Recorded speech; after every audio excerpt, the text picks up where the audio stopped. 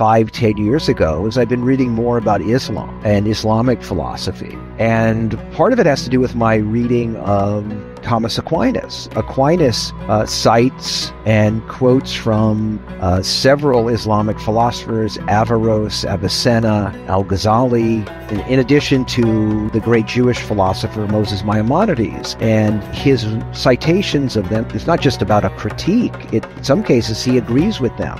And so he took them very seriously. Want to listen to the full episode? Click the link in the bio or the description above.